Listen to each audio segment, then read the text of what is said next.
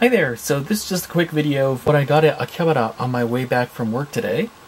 It's basically just two SATA hard drives, 160 gigabytes a piece. They were 500 yen, that's a little less than $5 US, and they're considered junk. Basically it says, no check, no warranty. It basically means this is just sold as is.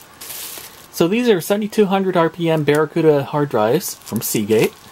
I just happened to get two of these because I want to use these for a video to show how to connect two 3.5-inch hard drives to a Raspberry Pi using a USB to IDE conversion board. I got these at Akihabara a few weeks ago for 150 yen a piece, which is about maybe $1.25 or so. I haven't verified if these work yet, but I'll give it a shot before taking a video where I connect these hard drives over to the Raspberry Pi. So basically, at the store that sells these hard drives, they're basically just sitting in a bin with a bunch of hard drives all mixed up and, well, they're bin by capacity, but the manufacturer and all that kind of stuff is just completely random. But I happened to find two Barracuda drives. One of them was this 7200.10 and another one was 7200.9.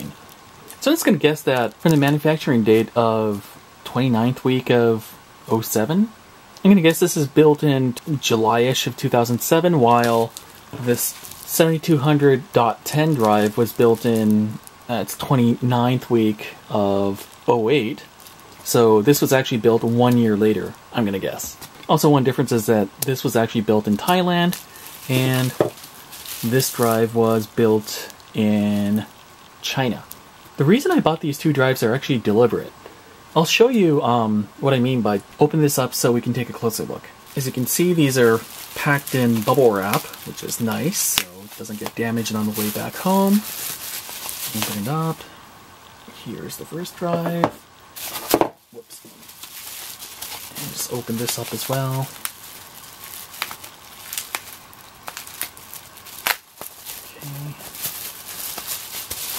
Okay. And here's the second drive. I don't know if you can really tell from this angle, but it turns out this 7200.10 is a little bit thinner than this 7200.9. I guess I'll put it in this orientation so you can take a look. As you can see, this drive is quite a bit thinner compared to this one.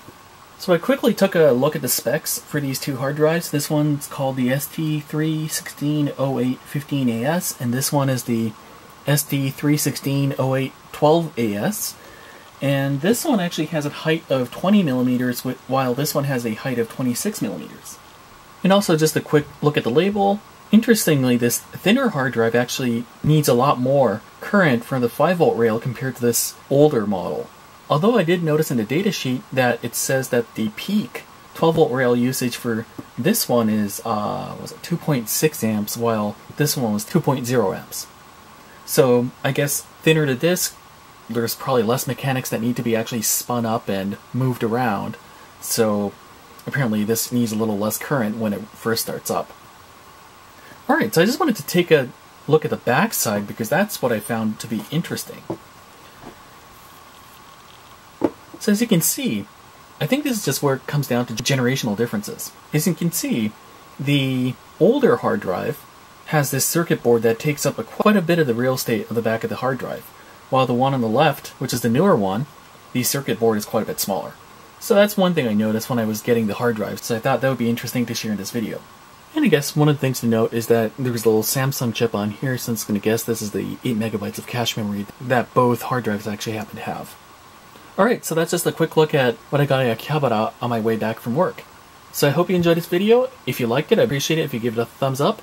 If you'd like to see more videos like this, please subscribe to my channel. And if you have any comments, please leave them down in the comments section, and I'll be answering them to the best of my ability. As always, thank you very much for watching, and see you next time.